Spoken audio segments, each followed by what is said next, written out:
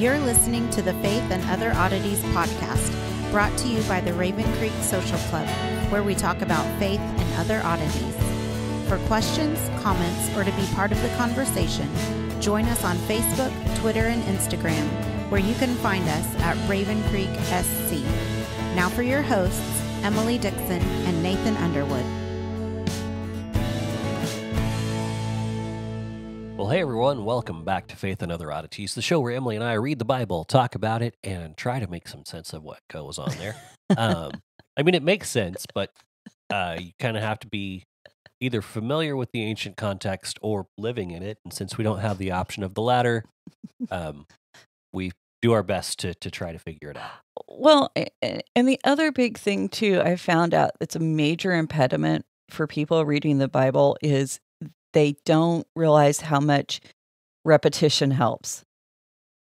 Honestly, just read it from a different version, read it from a kid's book, listen to a different teacher, talk about the same thing. And the more you get that repetitive introduction into it, or, immersion into the stories, the more sense it's going to make. And that's something that's available to everyone, that you don't have to have a seminary education to do that. You don't have to be super smart.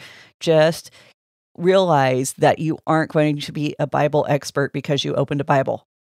And, Yeah. And there's some pretty, this sounds ridiculous, but there's some pretty ridiculous, not ridiculous, there's some pretty detailed comic book versions of the Bible. I don't recommend those for children necessarily. Because there's a couple of them that I've seen that do get into some of the more graphic stories, and you're like, this is in the Bible. Because a lot of times, particularly, because of the way we approach literature nowadays, we tend to think if it's on the written page, it must not be that scandalous. Right, especially if it's old. Right. So, people didn't talk that way back then or something like that nature. Anyway, I don't know. We just you got to find a different perspective, and that's why I like listening to lots of different teachers from lots of different angles. But and I found.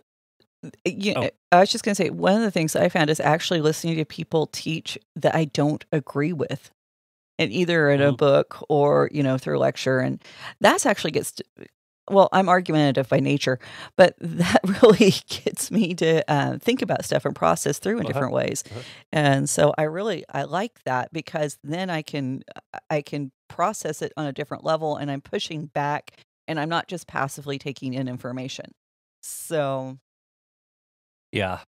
And I know we've kind of, excuse me, got some kind of cold or allergies or something this week, but I know we've talked about this quite a bit, but like just the ancient perspective, and I know anyone who listens to people like Dr. Heiser has heard ancient perspective, ad nauseum, right at this point.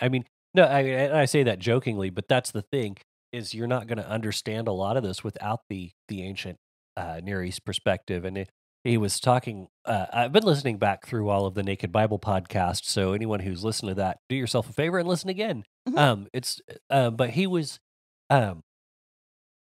doing some interviews, and he was talking to someone about the ancient Near East perspective, and how a lot of times people, when he gets the pushback of like, oh, why are you trying to impose that over the Bible? And he's like, it's like someone trying to say you're imposing Hebrew on the Old Testament, right, or trying to impose Greek on the New Testament. He's like, it's literally written in those languages, and that's in that environment. And so, anyone who says we're trying to impose the ancient Near East material onto the Bible, it's like, no, we're trying to show how the culture shaped the understanding so that we can have a better understanding.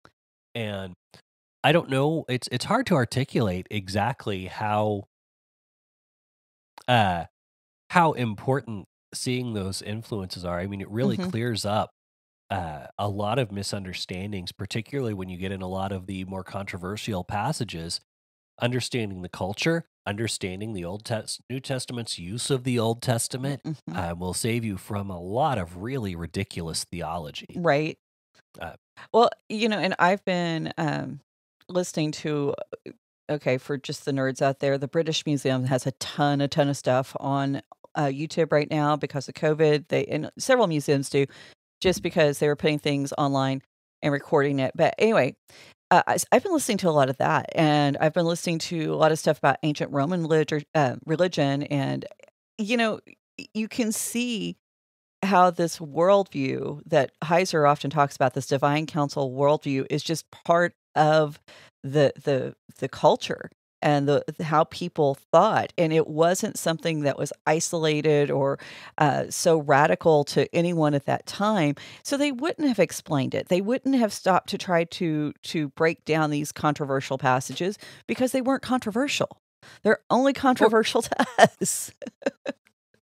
Well, yeah, it's like if right now, if I told you I drove to the store to go buy groceries, I wouldn't explain to you what a grocery bag is, what a Mhm. grocery store is, what a car is.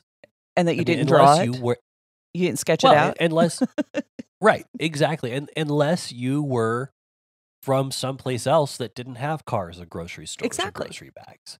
Um, so there's no need for me to explain all of those things to you. Mhm. Exactly. And that's the beautiful point. I mean, if we can stop getting over start getting over our own hubris about the idea that our modern perspectives are the end all be all and define all of reality, we might have a chance to learn something.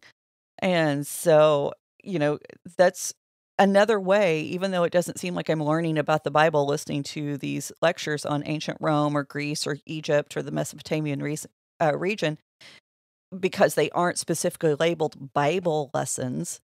I'm actually picking up a lot of information that's helping me understand things that I had accepted on faith, but now I'm seeing them at play in the rest of the world. So if you're really into trying to understand the Bible, it's your study is going to encompass more than just reading the text. It's just that simple. You're going to have to branch out. Now, can you get your basic, practice and faith message from just reading the Bible? Absolutely. But for any kind of context or depth, you're going to have to go outside the Bible to get some information. So, Well, and I think that does speak. I mean, we go into a lot of really in depth stuff, and a lot of our study, which I love. I mean, I it's you just know me being we geeky. well, I mean, offline we've had conversations that'll last 5-6 hours at times Mhm. just about these topics, Stupid minutia. and oh yeah, just absurd little bits of detail. But I think that's kind of interesting. It speaks to how simple the gospel is. Mhm. That it you don't have to have all of this stuff to encounter have a saving encounter with Jesus. I mean, Right. that's This just it really adds to can it. be it really can be very simple, and the rest is just getting to know God. Mhm. Mhm. I mean, that's Just really getting what to it know God. I No mean big I deal. mean I mean, I know that sounds like very flippant, but it's not. What I'm saying, it doesn't have an impact on your salvation and on your Right. place in the kingdom, Mhm. other than um, your desire to know God more and do more, or Mhm. it, I don't know how much doing more even does. I mean, if how do you quantify that? Well, Um, I don't. it's a weird kind of linguistic problem. Well, it's just the enjoyment. It really is. It's just Mm, about the enjoyment and experience in the relationship. And so, does it add to your salvation? Absolutely not. Does it enhance the relationship? Yes, it does. And so, it's like that the marriage metaphor. I could be married to Ty, and if I never share in any of the things that he enjoys or he's doing or that he appreciates, am I really going to enjoy the fact we're married? We can hmm. still be married, but I'm never going to get to enjoy him as a person if I don't engage. That's why I learned to fish and I can outfish my husband now. So, it's not that you're ever going to outfish God, but it's that kind of thing where you just go, I want to enjoy the things that they do so I can be with them. And Yeah. so, Well, and I will say the two biggest things I've gained from studying a lot of this is um, it makes me feel a lot less important and more humble, right. but at the same time, a lot more loved Mhm. by God.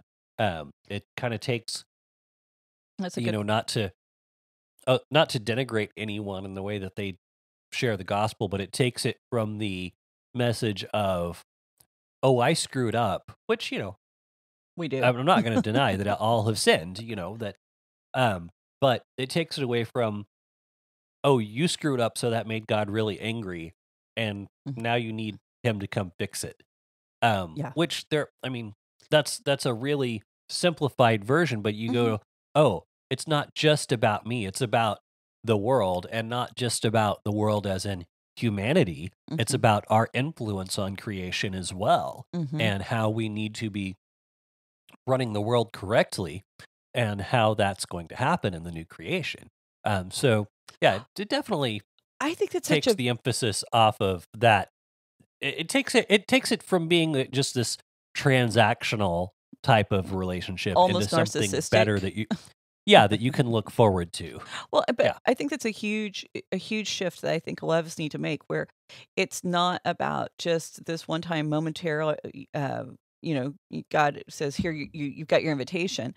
It is about stewardship. It is about those commands in Genesis. It is about how we do impact the world and all of creation through the way we conduct ourselves and how we are in relationship with God.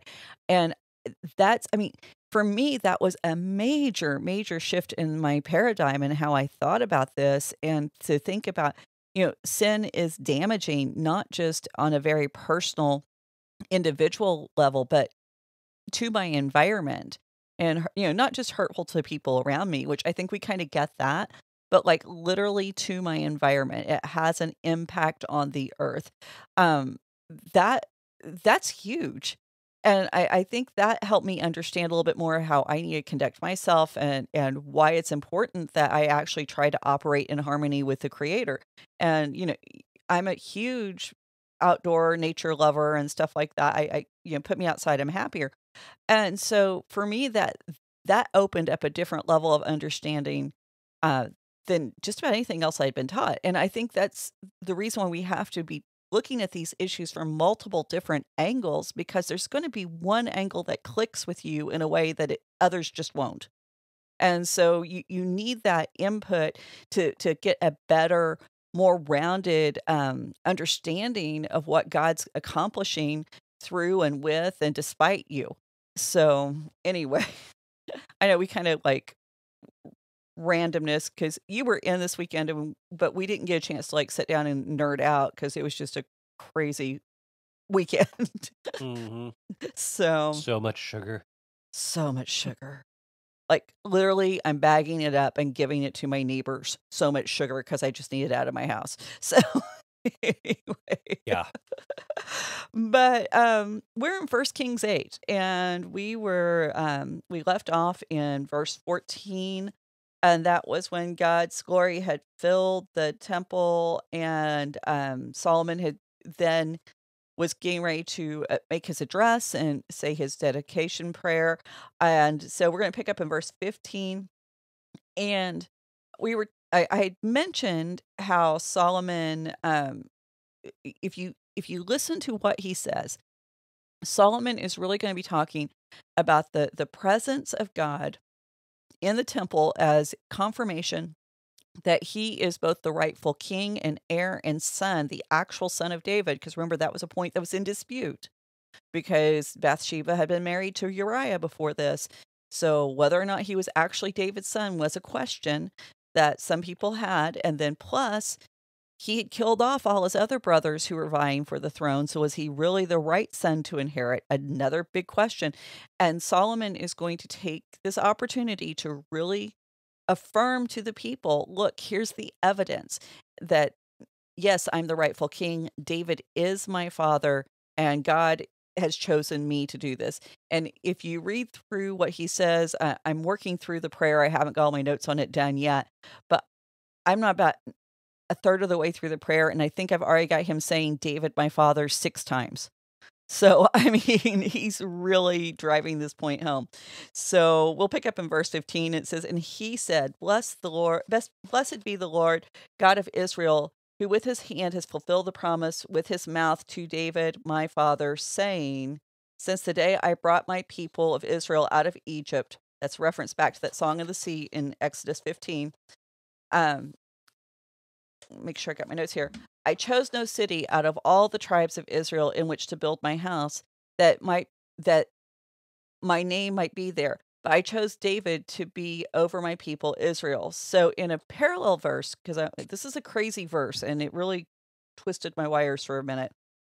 So in the parallel verse, this is in 2 Chronicles 6:5. It says, I chose no city out of all the tribes of Israel in which to build my house, that my name may be there, and I chose no man as a prince over my people Israel. So really weird verse, because it sounds like God did not choose anything, that, this is kind of just random happenstance. But it seems like it could be like a slam dunk for those of us who affirm free will, if we don't read all of the verse in 1 Kings 8. So we know that David was chosen, so we've got to figure out what in the world is going on here. And the context is what matters, because without the context, you wind up with this very contradictory, nonsensical mess in the theme of things. So the first point that the rabbis camped out on, they said this is showing, number one, how interconnected and intertwined the kingship and the building of the temple were. The two go together. You cannot have a temple without a king. You don't have a king without a temple. It goes together. And so the two issues are functionally interconnected. And so the establishment of the Davidic throne, or the reestablishment of the Davidic throne in the future, is really the reason. This is the reason why they have that idea of the third temple going hand in hand. Why so many Christians, when we talk about the reign and rule of Christ on the earth, his return, we talk about that third temple. Now, listening to Heiser, I've kind of shifted that we are the third temple, so I'm not really looking for the reestablishment of a brick and mortar third temple. I don't think it's impossible. It may very well happen. But the idea that you have to have a temple if the king is going to reign. And so this really does have some interesting implications for Christians, though, when we get to thinking about if we're considering ourselves to be the third temple, and the third temple is essential for the Davidic king, i.e. Jesus, to reign upon this earth once again. So very fun concept to play with. I didn't go into any kind of breakdown on it, but I just wanted to throw that out. We'll talk more about that when we get to the New Testament stuff. But here's the basis for a lot of these New Testament ideas, and this is the reason why you've got to have that Old Testament information in order to understand the New Testament stuff. What I find to be most interesting in how the rabbis read this is it's a statement on how God acts in history. They're saying that basically, and I'm paraphrasing here, that God didn't choose a man or location at the Exodus, or to rephrase it, God didn't make a single specific determinative decision dictating David's life or Jerusalem's fate at the time of the Exodus. Instead, God is present in the culmination of choices that occur throughout history. So we can go back to when God chose Judah as the tribe that the king would come through. We can go back to that time when God chose Canaan as the place where his people are going to live. Or when he chose the territories for the tribe of Judah to inherit that encompassed Jerusalem. And then whenever he chose Jesse's family, that encompassed the person of David. And then within those sweeping choices, these broad stroke kind of choices that God made and helped guide people into, one person arose and presented himself as willing and worthy to participate in the next step of the journey. That it was not that God said, I'm going to create David specifically to fulfill this purpose, is the way the rabbis read it. And I tend to lean towards that in a lot of ways, that there is a place for humanity to step up and participate and to join with what God's doing. And that, yes, he does have,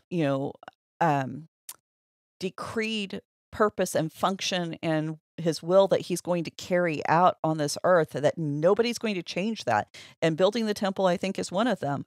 But at the same time, there's like wiggle room. There's space for humans to be humans within that space, within those decisions and decrees.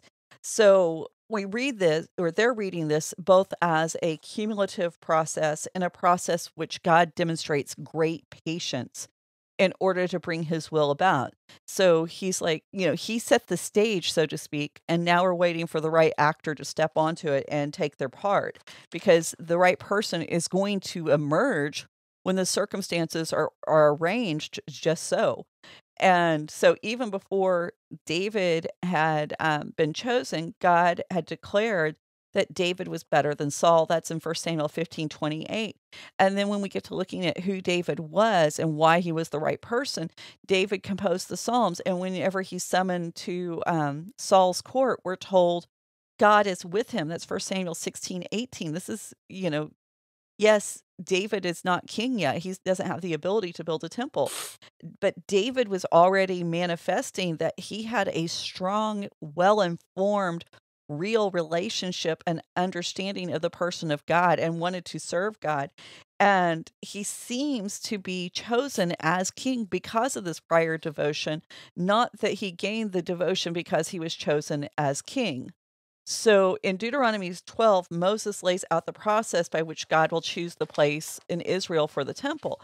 He says that, and I'm not going to read the entire chapter, but to give you an idea, he says that the Israelites are going to go in and they're going to destroy the places where the nations worshiped their gods. They're going to tear down their altars. They're going to chop down their carved images of their gods, and they're going to burn the Asherim.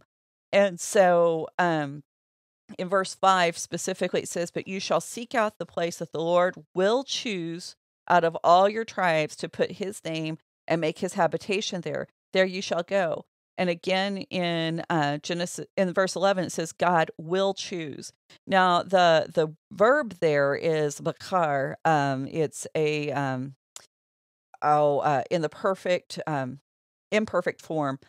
Now, Hebrew is a funny language because a lot of the verbs aren't really time-based. They don't exist in past, present, and future like English verbs. So when we translate them, it's kind of difficult to grab hold of the nuance because English is far more precise than Hebrew. Hebrew's a very abstract, paint with a broad brush kind of language, which is what I really like about it. So this imperfect form of this verb means it's not done, it's not complete, it's not finished, it's still in process. And so there's an understanding here that when Moses writes that God will choose, that God's still in the process of choosing. Now, the passage here in Deuteronomy seems to be very clear that God's in this process. However, we can't automatically assume that. And this is the reason why we can't automatically assume this, because this incomplete action can actually just be from the perspective of the writer. So Moses may not have the complete knowledge of who God is going to choose for king and where God's going to put the temple. So it's not a slam dunk for those of us who do affirm free will. And I think we need to be clear about that, because it would be so easy to twist this and go, oh, well, see, God didn't actually have it laid out in a certain path. That he was still in the process because he didn't know. I'm not saying he didn't know that. Let's be clear about that.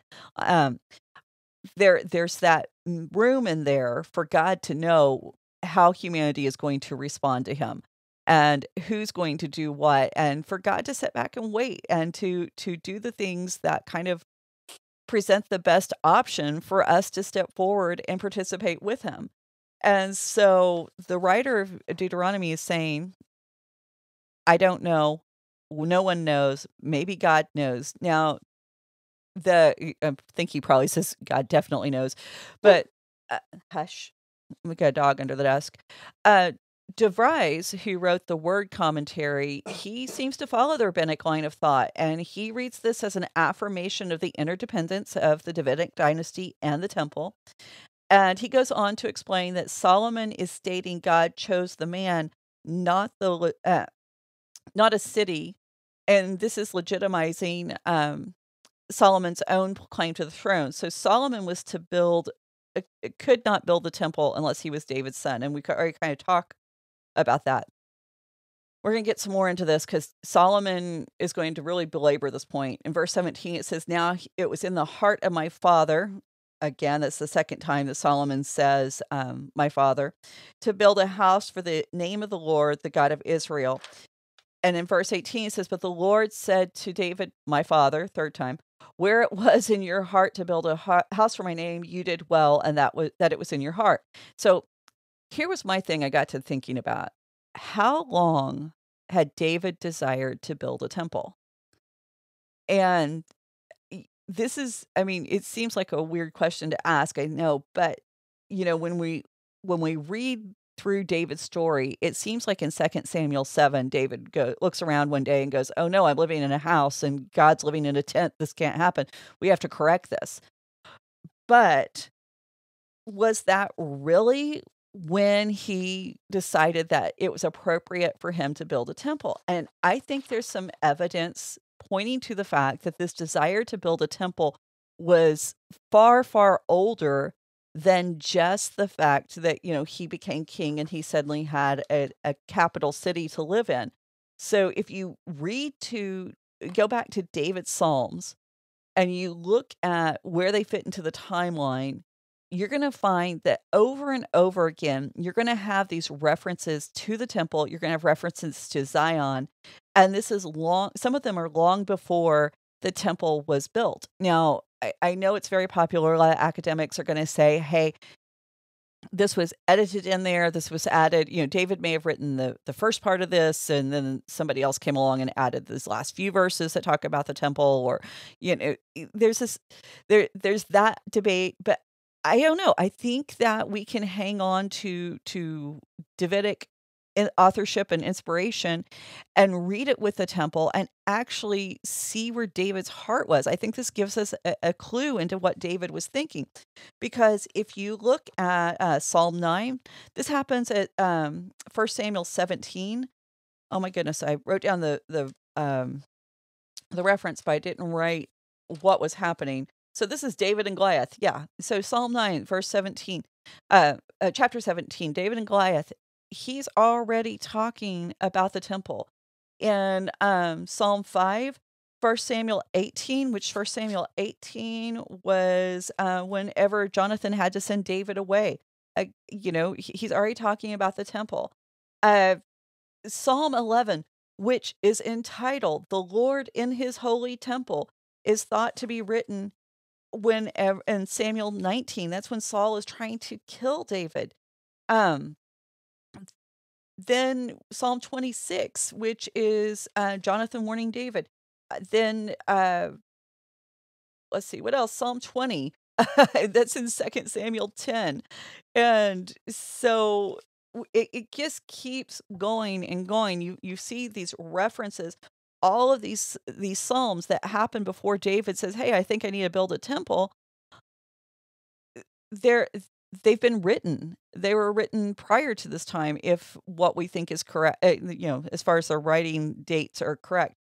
And they all reference either God's temple, Zion, God's holy hill. So we can continue to look at other psalms where David throughout his life is talking about this desire to build a temple or what he envisions the temple looking like. And, the more I looked at these psalms, the more I began to think David always had this desire to build the temple. It was just part of who he was.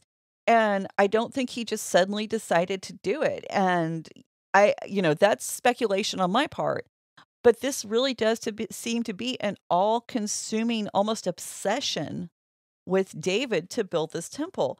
And so if I'm correct, and I may be completely incorrect, I can own that.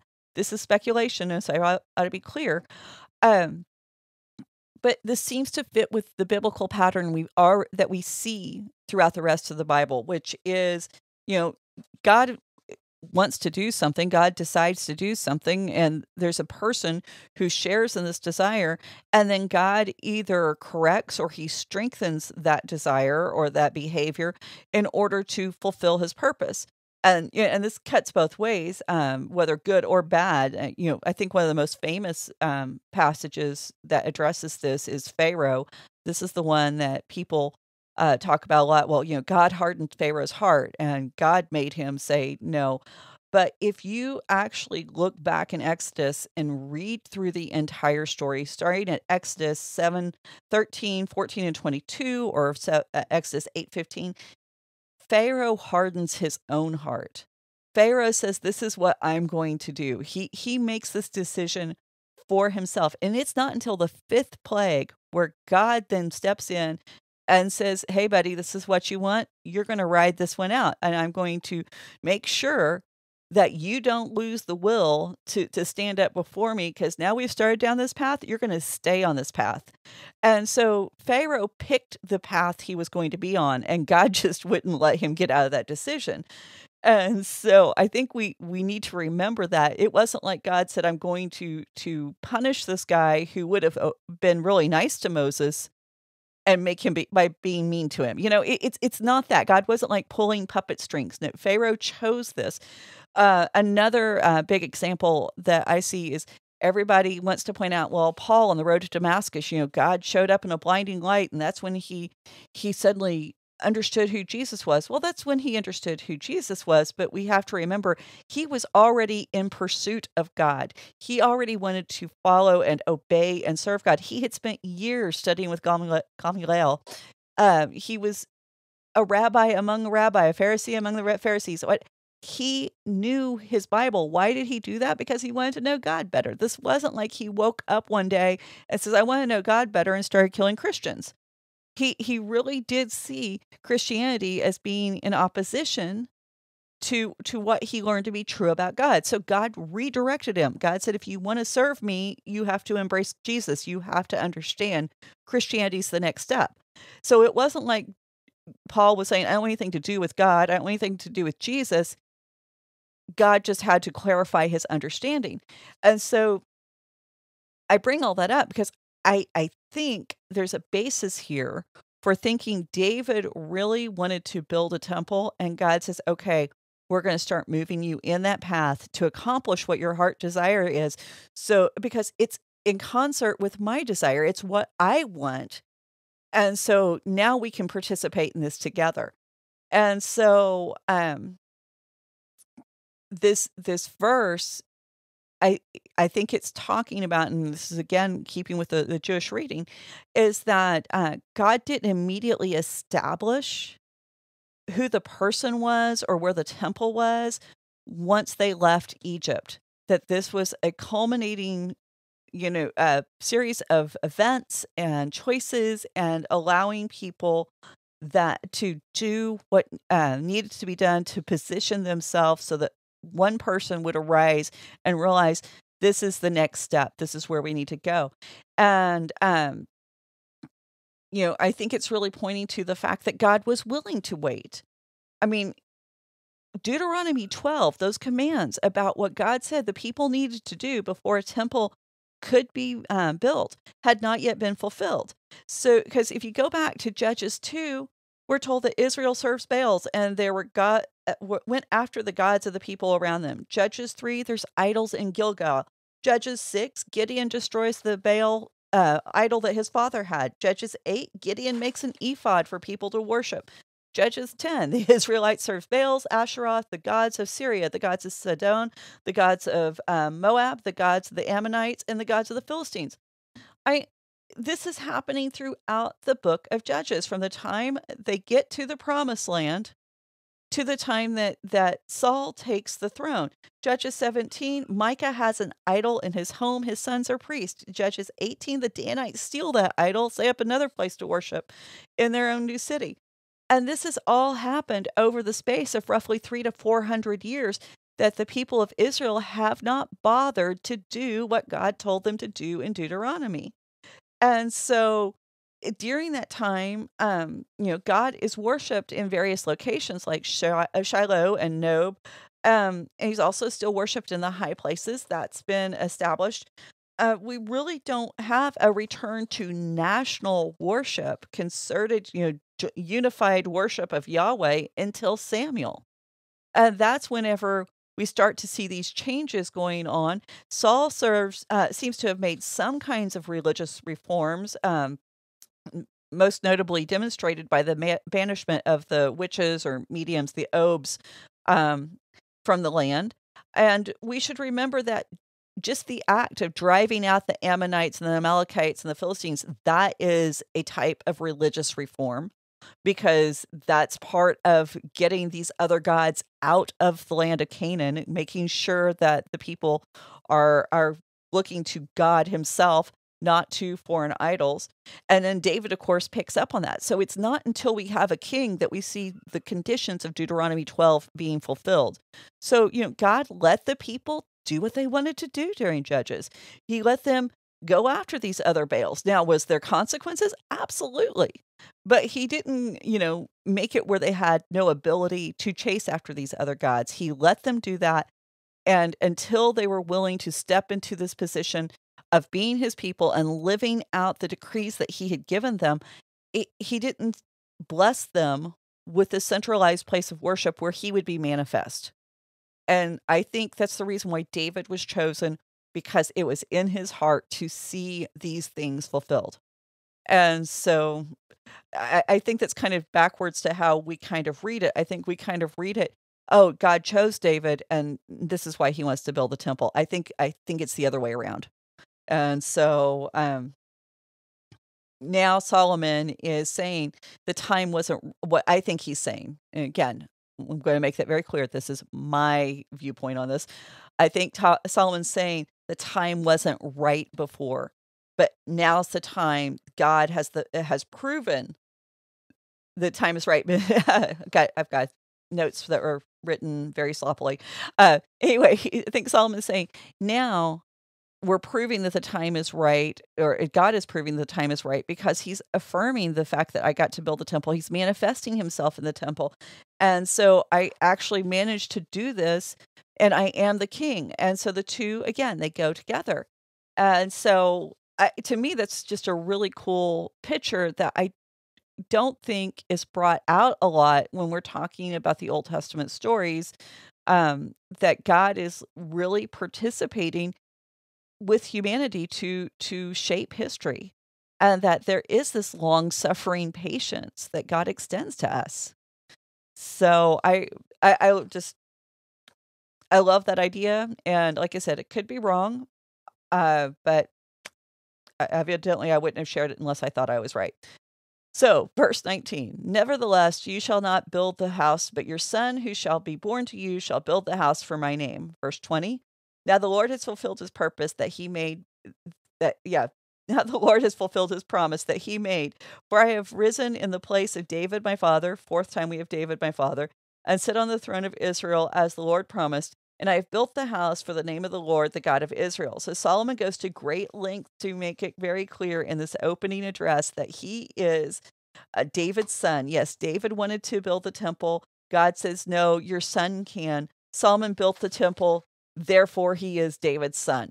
This is the equation that Solomon set up and really pushed the people to view it in totality. If he hadn't been David's son, he wouldn't have been able to build the temple. That simple. So I see your wheels turning. Nope, I was trying to make sure I've got a handle on everything. Figure out. I guess we are kind of where we started still. Well, and Solomon, I mean, he's not going to let us get by without seeing this. So he's going to attack it from a couple of different perspectives. Sure. But no, I am sorry. Because I'm congested. I'm sitting here thinking, trying not to interrupt too much. Yeah, no, I understand. It'd be a lot more fun if you did interject, but okay, I'll forgive you this time. Verse 21, it says, and there I have provided a place for the ark, in which is the covenant of the Lord that he made with our fathers when he brought them out of Egypt. So basically Solomon's saying, look, if you doubt anything I say, look, I brought the ark home. You can't just haul this thing around on an ox cart. You have to be the right person handling it the right way, bringing it to the right place, or you die. the people knew this because of David, when David initially tried to move the ark in, with the period of Judges, when the Philistines captured the ark. Solomon is pointing to his ability to move the ark without anyone dying as further evidence. This is who I am. This is what I'm supposed to do. So Solomon is making this point. He's the rightful king. He's the rightful heir of David. He is the proper son to set on the throne.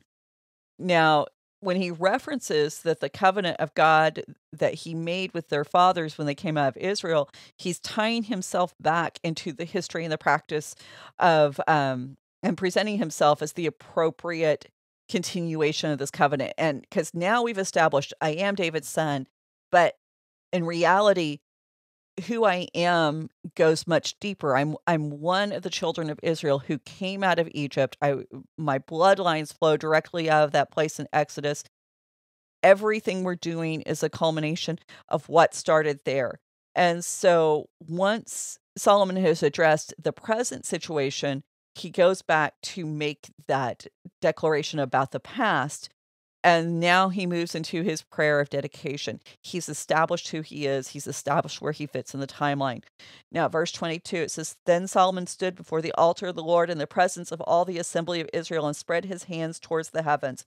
Now, Raymond Dillard, who he is the author of the Word commentary on Second Chronicles, he reads this raising of the hands as a significant gesture which conveys the procedure of taking an oath to the temple. Let me just read what he says so I don't mess it up. It says, Solomon's prayers transfers to the temple the oath procedure which had ordinarily been administered at the tabernacle and other holy sites.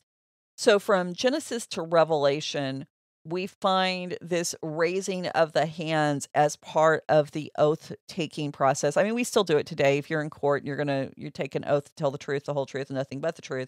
You raise your hand. But we first find it in Genesis 14:22. And this is when Abram says to the king of Sodom, I have lifted my hand to the Lord God Most High, possessor of heaven and earth, that I would not take a thread or a sandal strap or anything that is yours. So that's our first reference to raising the hand. Our last reference in the Bible to raising the hands is Revelation 10:5-6. And it says, the angel who was standing on the sea and on the land raised his right hand to heaven and swore by him who lives forever and ever, and who created the earth and what is in it, and the sea and what is in it, there would be no more delay. And so I'm not sure if I see the full transfer of the oath procedure to the temple. I mean, obviously it's a holy site, so this is where oaths are going to be taken and fulfilled. When we have a Nazarene vow, which is a little different than an oath, that's going to happen. Nazarite vow. Thank you. Nazarite vow. So you aren't completely out of it. That's going to happen at the temple, but there's going to there is definitely the connection of the oaths and the holy sites, in which now the temple is the holy site. But I think it goes back more to the covenant promises, because when we read the rest of Solomon's prayer, we're going to keep going back to this this covenant ideology and this covenant languages that he's going to be talking in. It's not going to be divorced from the overall historical setting and the nation history that God has led them through. So I think that there's this appeal for God to remember his promises to the people of Israel. Also an appeal to remember the promises to the land, to care for the land, for Israel, and for Solomon himself. So all of this is going to be connected because all of these things fall under those covenant promises. And so I see the connection as far as promises and oaths and that sort of thing. Yeah, I get that. But, just a reminder, it's okay not to agree with everybody who writes a commentary, even a good commentary. Sure. So I think he gave me something new to think about. But I don't see it as finely pointed as he's got it. So verse 23, and said, O Lord, talking about Solomon, and said, O Lord, God of Israel, there is no God like you in the heaven or on the earth beneath, keeping covenant and showing steadfast love to your servants who walk before you with all their heart. So this is a callback to that Abrahamic covenant we just talked with the gods of heaven and earth kind of language. And we also hear it again, of course, in Revelation. But also the walk before me, that's in Genesis 17. God says, if you walk before me, and that's part of the covenant. We also have a reminder of that Song of the Sea. That's a very important piece in this. You've got to know that Song of the Sea for what Solomon's saying to make sense. That's Exodus 15. Because remember, Exodus 15:11 reads, who is like you, O Lord, among the gods? Solomon here is saying, there is no God like you. And so we have that callback, that dedication to this one single unique God who's completely unlike anything else. Solomon's telling us that this is something that he's participating in that is a fulfillment of God's promises. It's God being true to his word. It's God keeping his covenant, because now Israel does have a king. Israel does have a temple. So even though Solomon's a participant in it, he didn't do this by his own design or initiative. Yes, he wanted to participate, but it's God who created the circumstances that allowed him to participate. And that this really did begin with a promise to Abraham that was renewed at Exodus and at the Sinai. And it's realized in part by David, but now Solomon's getting to fulfill it on a different level as the son and successor of David. And, and this is how it works. This is how biblical history works. There's a promise of this unchanging God from Genesis 1 through the end of Revelation until today, where if we get to see how he operates in these points in history, and we get to understand how he's caring about humanity, now all of a sudden he makes sense. He's not capricious. He's not making random, arbitrary decisions about our existence and our well-being. There's actually a sense and an order and a purpose behind it. And we get to decide where we participate. So verse 24, you're kept with your servant David, my father, what you declared to him. You spoke with your mouth, and with your hand fulfilled it in this day. So he strengthens the point. God spoke this to David with his mouth. This is not something David heard secondhand. A prophet did not deliver this message. David was sitting before the altar. This is 2 Samuel chapter 7. He was talking with God. And so there is no doubt God has been involved in this venture from the very beginning, before Solomon had even been born. So he's deflecting, in a way, some of the credit from himself. He's actually putting that back on God. So verse 25, now therefore, O Lord, God of Israel, keep for your servant David, my father, what you promised him, saying, you shall not lack a man to sit before him on the throne of Israel, if only your sons pay close attention to their way, to walk before me as you have walked before me. Now, here Solomon is referring to that covenant that God made with David in 2 Samuel. And really, this is a good time to go back and read what that covenant. I'm not going to do it, but before you continue with the rest of the Solomon's prayer, go back and read that covenant. It takes 10 minutes tops. Go back and read Exodus 15. Read Genesis 14 and then 16, I think, and 17. Read those passages. Hear the language there. Listen to what's being said, because you're going to see the similarities I'm talking about. This isn't some hidden knowledge. This is just, you've got to be familiar enough with your Bible, or if you have one of those really great biblical software systems that can pick out phrases for you, you can see how these themes are consistent. And so what's interesting about what Solomon says here is he adds a stipulation. Now, in 2 Samuel 7, there's no stipulation. There's a promise with absolutely no conditions. David's son would be God's son. When David's son sinned, God doesn't abandon him or disown him. Instead, he's going to chastise him. He's going to discipline him in order to maintain the relationship, in order to correct him so that relationship can be maintained, might be a better way to put it. And so now Solomon is is saying there are conditions for David's sons to remain on the throne. Now, Paul Howson, he wrote the New American Commentary. I have to remember which one. He notes that Solomon's prayer is firmly, quote, firmly grounded in the text like Leviticus 26, Deuteronomy 27 and 28, where Moses tells Israel that God will richly bless them for obeying the covenant, but punish them severely for rebellion. So in the Torah, over and over again, we have this if-then condition. You obey me, then you'll get blessings. If you do these things that I've commanded you to do, there's going to be rain. There's going to be good crops. There's going to be peace. If you don't, there's consequences. And this is what they are. And a lot of the consequences, I mean, disease and famine and, being overrun by foreign military powers, which we saw throughout the book of Judges, this is something that's promised within the Torah. So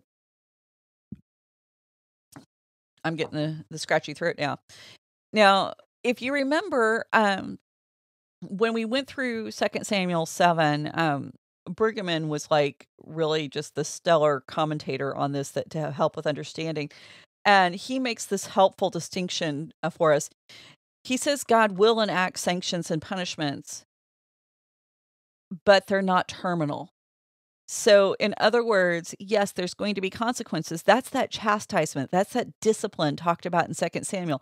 There's going to be consequences, but they're not terminal. I kind of like that distinction there. Brueggemann says that if the if has been silenced, it's not been nullified. So the if it has kind of gotten smaller. It's not something that's going to completely erase you as a person. It's just going to make sure that you don't forget who's in charge, which is important because at this point in time, kings really viewed themselves as the embodiment or sons of God, which, I mean, Solomon is, because that's in 2 Samuel 7 that God says he's going to adopt David's son. But this, you tell somebody they're the son of God, you tell people that they're the embodiment of God, watch how quickly their arrogance and conceit leads them to some sort of stupidity. I mean, this happens throughout all of history. What is it? Absolute power corrupts absolutely is the quote. So, this is what happens with human nature. So what Solomon is saying is an addition to the covenant. Now, here's the question. We don't know how many other conversations God had with David. We don't know what else was revealed at other times. We just have this one specific moment that's captured. And I think sometimes we forget that not everything God said to people is written in the Bible, that there are things that we miss out on. But Solomon is embedding this promise within the context of the Torah. He's not saying that the Torah has somehow been suspended for the kings of Israel. He's saying what Samuel had said. The kings of Israel are still very much to be submissive and subordinate to the laws God has put in place for them. There is no exemption for kings to act as if God's law does not apply to them, which is a radical concept when we're talking about kingship in the Middle Ages. But Solomon's also providing the vindication for the exile that's going to happen later in 2 Kings. And that's going to be, a major turning point in Israel's history that is really going to mess with people's theology. Why? Because for some reason, they've got this idea that if they have this talisman, this magic token of a temple, that God must love them enough to protect them, that God's not going to let his temple be destroyed. Well, totally missing the point. The temple, it does not serve as some kind of force field against other gods. The other thing, too, God doesn't need a temple because he's not really housed in the temple. God just deigns to stop by and allow part of himself to reside there. Right. And I think that's sometimes we as Christians we have this idea that I said a prayer once, so now I don't have to worry about consequences and things going wrong for me. It's kind of like this little talisman. We treat it like a magical object. Or some kind of incantation, which is so wrong. Well, I mean, and here's a point too. If you look at man as the image bearer, as the idol, quote unquote, that was put into the the garden, if we're looking at as a temple account, and I hate to use the word of people as an idol because we don't bow Right. down and worship people, but as we are the image representing God in the garden and in the world, hmm I mean, why would the existence of a physical temple stop anything from happening when we are constantly people in the world Right. are constantly abusing and mistreating the very image of God? That Yeah. it's not, you know, i- i- he's not going to treat his temple with any more regard than we are treating his image. I mean, if we Ooh. really want to break it down, um, and then you go into things like, you go into the prophetic books, and God talks about, hey, why are you in exile? Because you mistreated the poor, hmm because uh, you abused people, Yeah. and so yeah, there's very much if you're looking for, you know, for the temple to be the thing that protects you, no, that's not that's not how it's going to be. Right. And we've got to stop thinking that. And I know we've said this before, and I feel like I've said it 20 times in the last 5 days. God's love is wholly unconditional. We can rest in that promise. That's fine. But expressions of love are never unconditional. They always involve conditions, and usually those conditions involve actively being a participant and respecting and honoring the relationship you're in. It's easy. I mean, it's not a hard metaphor to understand when, especially when we do put it in that marriage context where, if you want to be a part of this married partnership, then you don't sleep with other people. You don't, stay out all night. You don't ignore my calls. Those things that you just don't do if you want to maintain the relationship. Well, And and if you want to, if well, and even beyond just maintaining the relationship, I mean, if you look at the way that so many churches look at marriage, the legal contract, mm, as far as long as that's not violated, anything inside must be okay because you've got this marriage contract that says you're married, and yeah. so they Yeah. tolerate all. Yeah, and so many churches, I mean, and we've talked about this before, where so many churches tolerate all kinds of abuses and mistreatment of women and men, Mhm. but to the point where there are people, in abusive situations, mental, physical, even to the point some people dying, and the Mhm. church is going, oh well, but make sure you're not divorced, like that, like the paper itself is going to be some kind of magic charm that makes everything okay in the end. Right. Yeah, and when reality, the covenant was broken by anyone who violates another person that way. And so yeah, and there's a term for people who just continue to treat an abuser well. It's called enabling. And Yeah, so, that's not how it works. God's not an enabler. He doesn't he's not a dysfunctional God. He's not mentally unstable with emotional scars that keep him from functioning in a healthy way with us and towards us. And yeah, so I think we yeah, and how and how often in this debate, and I saw this again just last week, where somebody brought up 1 Corinthians 7:5, where it says, well, wives aren't supposed to deprive their husbands. That's not what 1 Corinthians 7:5 says. It says, do not deprive each other. Um, yeah. and so it's a command for both. And so, if the husband's going to be using that to get sex, you need to think if there's any ways he's depriving the wife. Mhm. And it said, and this person even went on to say, that's what God commands. But if you get to the end of the paragraph, um, or towards the end of the paragraph, Paul says this, I say this as a concession, not as a command. Yeah, yeah. Well, and It, this is the thing. It's the mutuality, and that's what made this crazy. Was because it gave women the same rights as it gave men. That was what blew people's minds. This is the reason why it was controversial.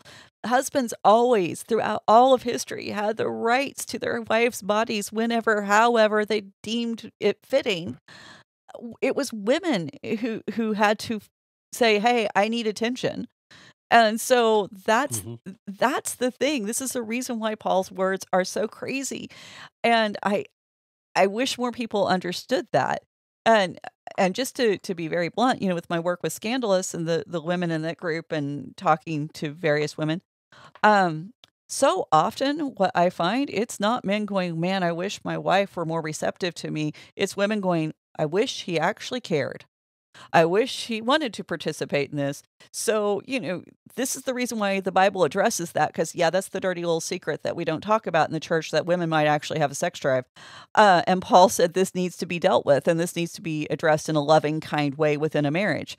So, yeah, I know that's like way off topic from Kings, but it's one of those things that irritates me. We got here talking about the temple being the magic talisman that protects Israel, as long as you don't do this, and that's really, and then you were talking about the marriage metaphor, analogy metaphor that the Bible uses, but it's like, well, if we're going to use that and we're going to talk about it, let's talk about some application here. Just because you have a legally binding certificate or a legal certificate doesn't necessarily mean that you're any better off than anyone in the same situation who's not married. And I know that there are so many churches who put more stock in the marriage certificate than how people are told to treat each other. And I know this because if you have a couple who are living together who are not married, no matter what's going on, I've known pastors that regardless of anything that was going on would tell them that they have to move out. Now, do I think it's right or good to do that without making a marriage commitment? I think you should be married, but I guarantee you, I've heard this, I've seen this from the stories you've told, or I haven't seen it, but you've told me a lot of this from the people you've talked to in Scandalous. Again, not going to name names, but this could be 100 stories, right? Where people have gone to pastors and they're like, "Oh, he's abusive. Well, you just need to pray more, but make sure God hates divorce." And they're putting more stock in the marriage certificate than the way we're told to treat each other. And and we as Christians, we as believers, we should be the ones who are treating each other the best. It's that simple. I mean, if you're a Christian, you should treat other human beings better than any. You should not have to have someone tell you you don't behave in certain ways, because we are supposed to view each other as the images of God.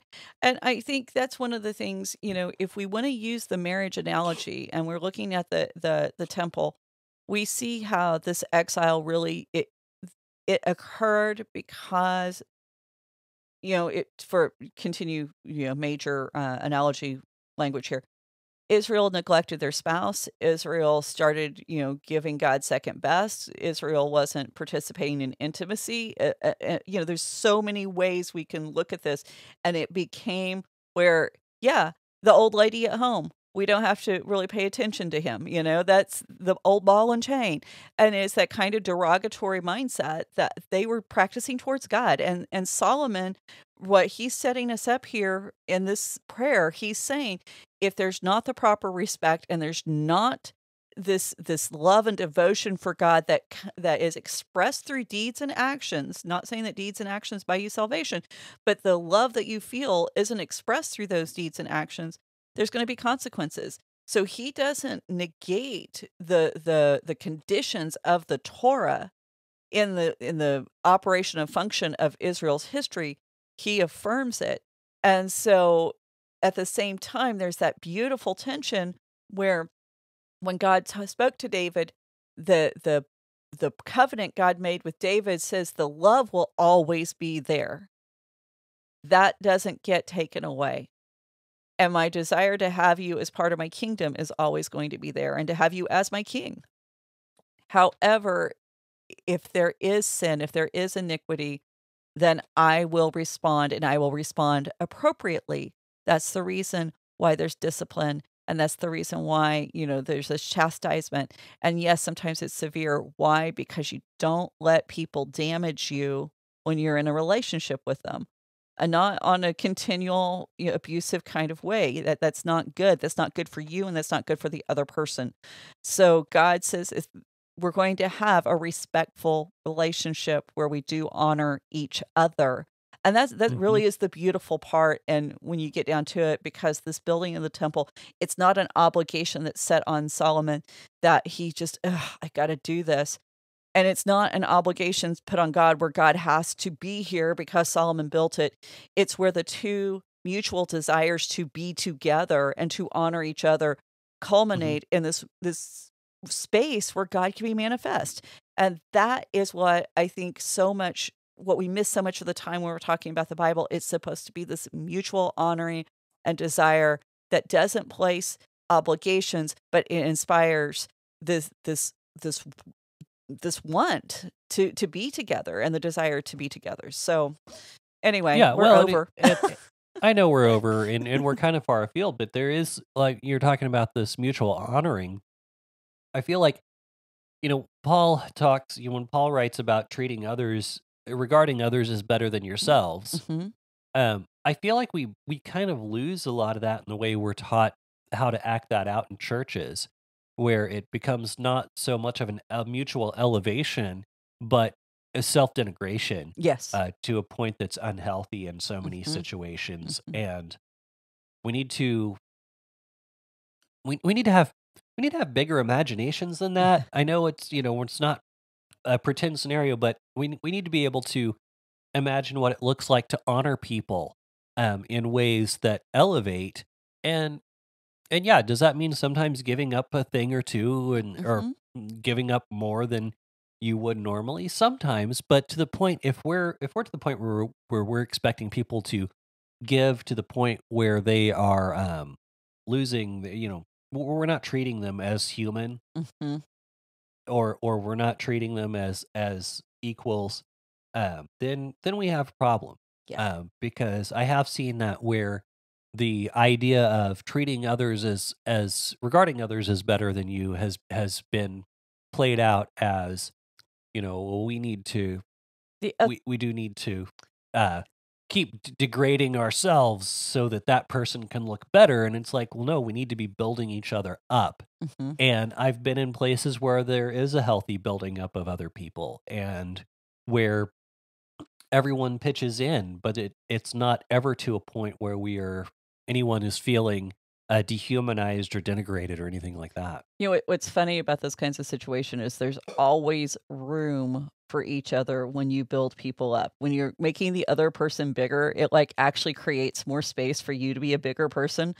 Hmm. It's amazing how that works. So, but whenever you start tearing yourself down, it also has an opposite effect where everybody else seems to try to become smaller in order to match, and that's not how this is supposed to work. And so, we need to operate at the height and the fullness of the capabilities and giftings that God gave us, and that doesn't mean steamrolling over other people, but it's also creating the opportunity for other people to do that. And if we would actually Right. start creating those opportunities and chances within our body, it's amazing the gifts and the skills that are going to come to the forefront. And we're going to see, people doing things we didn't even realize they could or would do with such beauty and grace. And so it's just Yeah. it can be really an amazing thing when people are willing to honor each other with that mutual kind of love and commitment that we see portrayed here. We see it in the Old Hmm. Testament. It's not a New Testament idea. It's something that's been part of God's creation since the beginning of time. So, Yeah. Well, it's like, different theologies that are, if you have a theology that's constantly worried about stealing glory from God, or worried that they're going to, outshine God, don't worry, you're not. Um, right. so, You are not anyway, that capable. Uh, so I think we should leave it there. Seems like a good place to end. Uh, Completely, randomly far afield of where we were, but it's all good.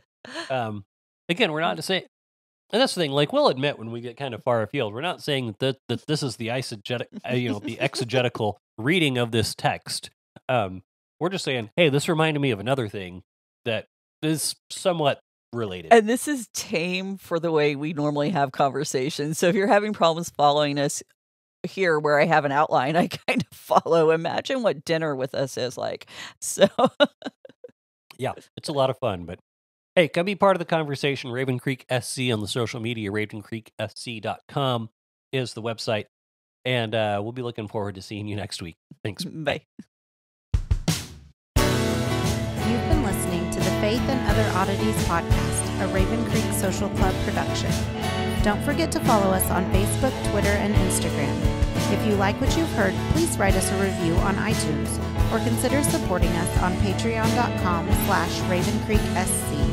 As always, thank you for listening, and don't forget to join us next week.